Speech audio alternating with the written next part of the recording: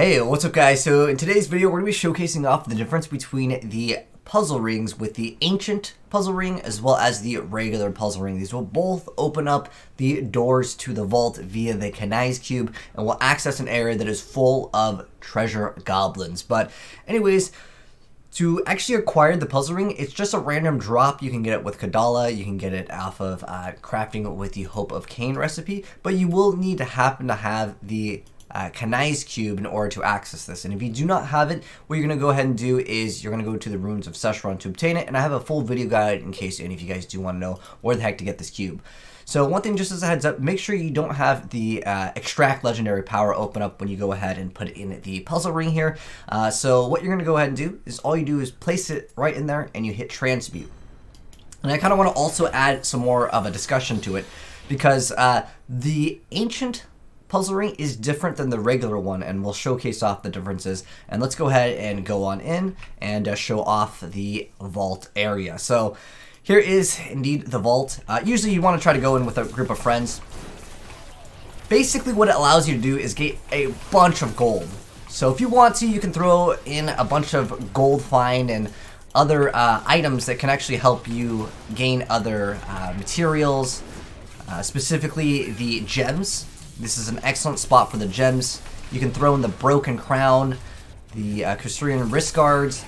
There's a lot of items that will help you out and get more loot. But I'm also here to kind of show off the difference between both of them, because I know in the community people have been talking about if the rings are even worth it, because the game only goes up to Torment 16, right? Where you probably get more value out of just doing a Greater Rift 75, which would be the equivalent here. However, what this area does offer is a bunch of gold, and at the very end there is a legendary gem that can only be acquired by eliminating the boss over here in the Inner Sanctum. It's actually a pretty fast run, but the thing is that there's a huge downtime in between being able to activate multiple puzzle rings. So let's go ahead and show off the mechanic. So at the very end there's a boss over here. His name's Greed. He does have a charge move, but we might not see it. You also kind of want to dodge that, but for the most part he's not very difficult once you can clear it, like Torment 16 content. If you do wait, and that's something I will show off, there will be multiple goblins that will spawn out of him. And originally the idea was to actually just wait it out for him to spawn all of those goblins. But at this point in the game, it's actually much more viable to go ahead and just do rifts and greater rifts to actually acquire legendaries. But out of the chest, you will get a Boon of the Hoarder gem if you don't already have that, which will grant you the ability to go ahead and pick up a bunch of gold here. So we can kind of compare both the regular and the ancient one. Let's go ahead and check out how many legendaries we got from the first one, and if any of them are actually that great.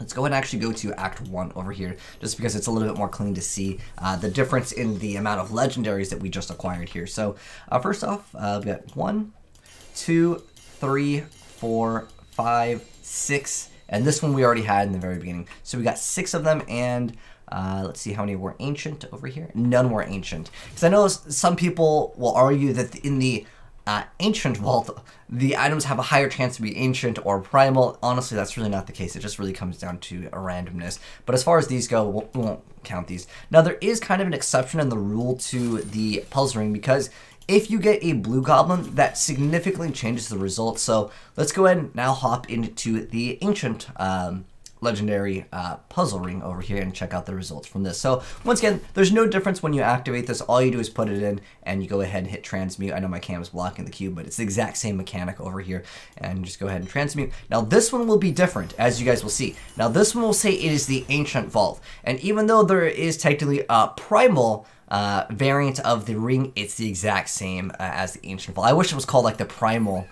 But this one will have way more goblins. It has way better loot over here. So, and also kind of want to serve this video as a purpose to, is the vault worth it? And you might be wondering why. I'll get into that in a moment. So let's go ahead and just eliminate all the goblins here. They're all stacked up over here, and you'll get a lot better results because of the amount of goblins that simply will just exist here. And sometimes you can actually have the goblins aggro through the door, so be careful on not picking up everything immediately, make sure you just try to eliminate the goblins just in case one activates. You don't want them to run away, basically. But you can see, look at all those goblins that are stacked over here. It's just night and day difference between the amount of legendaries that you'll be getting here. Make sure none of these guys get away. But we should be able to melt them very, very fast. We'll go back and collect them after. It's just because in the off chance that one of them did aggro, I want to make sure that none of them get away, because that would be terrible for the video, right? If any of these little guys escape, because they can't escape if you don't eliminate them fast enough. Just want to make sure none of them kind of slipped by over here, because sometimes they're sneaky. All right. There's a big one over here, Snitchly. And you can see it in the Ancient Vault. There's a lot more. You're going to get a lot better resources. But I'm going to collect everything now. And one thing that I just want to go ahead and mention, don't go in and defeat the boss, because then you'll be on that 1 minute timer to where the vault closes. So we're going to get a lot of death breaths over here as well. And I'll show you guys the results from multiple puzzle rings here. But I'm going to kind of summarize it up, because otherwise the video would be over an hour long. Because I was just doing back-to-back of these goblins, and you can pick up the yellows. It's not that bad. You can go into town and instantly disenchant them, so you can get your revealed crystals, so you can go ahead and either attempt to go craft more puzzle rings.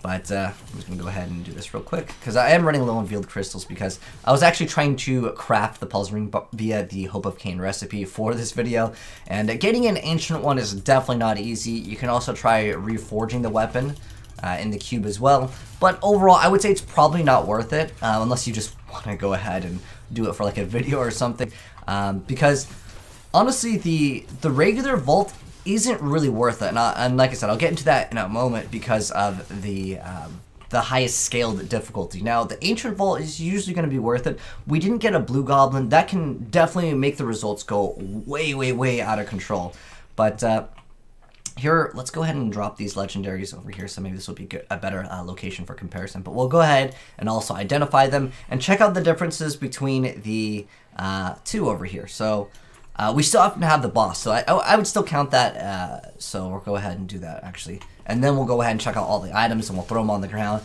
and then we'll kind of compare the differences between the two, and then also talk more about results and if the vault is worth it. Because what originally made me want to make this video is someone was saying, like, they were saying that the vault wasn't even worth it, like the inner sanctum over here, and that is because it actually has this huge downtime. If you're trying to save up your rings, it's not worth it to save a bunch of rings and pop them all at once. It's actually much better to do these right in between doing a regular rift while you're waiting for that 30 seconds to go down.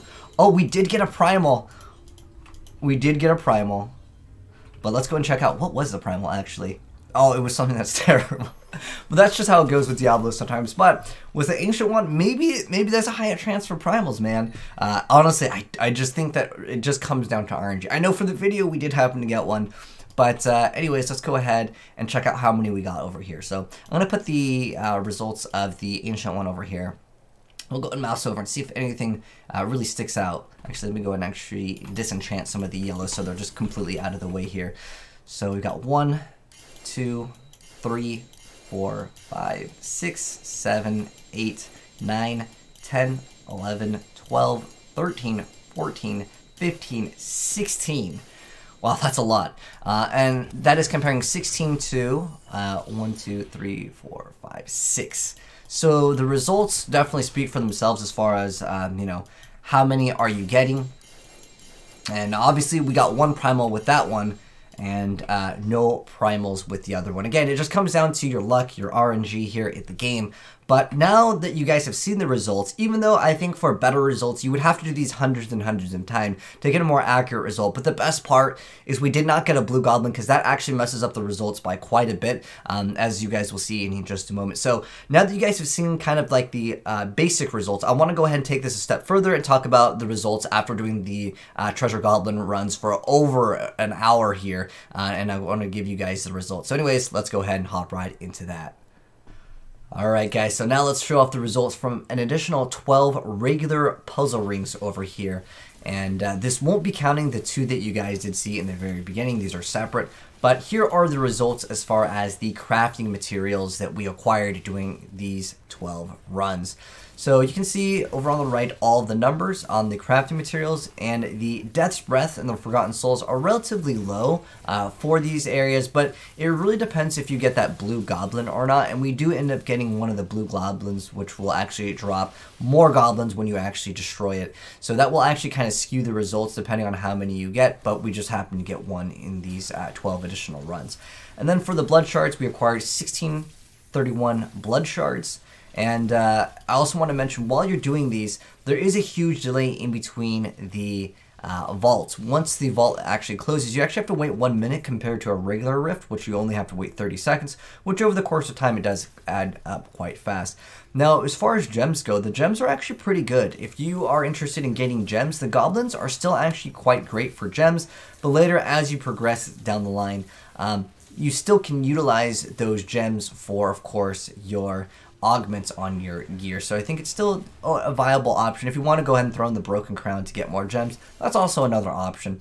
And then as far as the gold, we got a ton of gold. We actually got 3 billion gold over here from these runs. And this is with no additional gold finding gear. I'm not trying to spec out for it, because sometimes people will spec into their gold finding gear to go ahead and go into the vault. And that's really the only thing that the vault will offer. If we look at the results, especially with what I think everyone really wants to know, is these legendaries and as far as the primals go. I wouldn't say that the vault offers a really great option to go ahead and grab legendaries. As far as the primals go, there's not like a higher chance to gain primals or ancients over in the puzzle ring mechanic, but as far as the results go, I think that it's much better to go ahead and just do the rifts as well as the greater rifts for these rings. And like I said, this video is quite extensive, so I'm just going to go ahead and just skip around here while I go ahead and talk a little bit about it. So I really think the puzzle rings need a buff, and the reason why, I'm talking about the regular ones. The ancient ones are still definitely worth doing, but I think overall, the regular puzzle rings, if we're to go ahead and again look at these 12 runs from regular ones, it's usually not worth it. The best suggestion that I can give you guys is go ahead and run these in between waiting for those 30 seconds on those rifts, and you'll have much better results, because if you wait for that additional like 1 minute like you guys are seeing over here, you're going to actually run into the situation where it's not really worth doing. In fact, I would say you're much better off just doing rifts as well as greater rifts for the results of even just doing the regular rifts. You're getting those rift keystones to do greater rifts, and therefore you're able to upgrade your gems as well. I think that the regular puzzle ring definitely needs a buff in some way, and I'm curious to know what you guys think should be buffed about it, because at the moment, all it really does offer is gold and gems, and those kind of fall off later down the line in the game. But I think that the puzzle ring is a very special mechanic, and I would love for them to go ahead and make it a little bit stronger. So it's actually worth it for most of us to go ahead and do. But anyways, those are my results and my findings from it. Let me know what you think about it down below. And if you were to buff it, how would you buff it? Because at the moment in Diablo 3, the gold mechanic isn't really something that we really need to go ahead and utilize, and that is simply due to gold just not having a big impact on the game. I know it helps you re-roll things as well as do an additional roll potentially on a gem in a greater rift, but again, if you look at the time that is spent in this vault, it's almost not worth it, especially with the regular ones. So anyways, that's my thought. Let me know yours down below. But thanks for watching, guys. Hopefully you enjoyed the video, and if you did, drop a like on it. And if you are new here and would like to see more Diablo as well as other gaming content, hit subscribe, turn on that bell, and you'll definitely see more in the future. But thanks for tuning in. Have a good one. And I'm signing out. Peace.